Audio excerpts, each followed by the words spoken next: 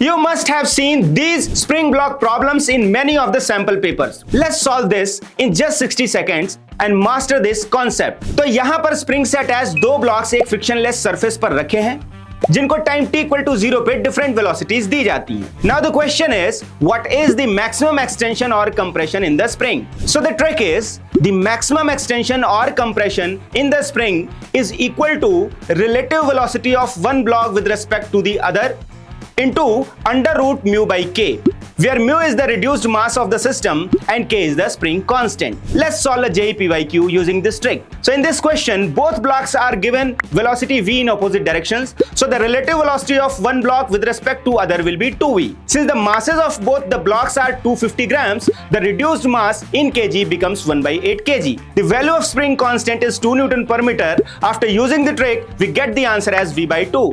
Now quickly solve this question and drop your answer in the comment box. You like the video, subscribe the channel and visit our website for more such interesting and useful content. All the best.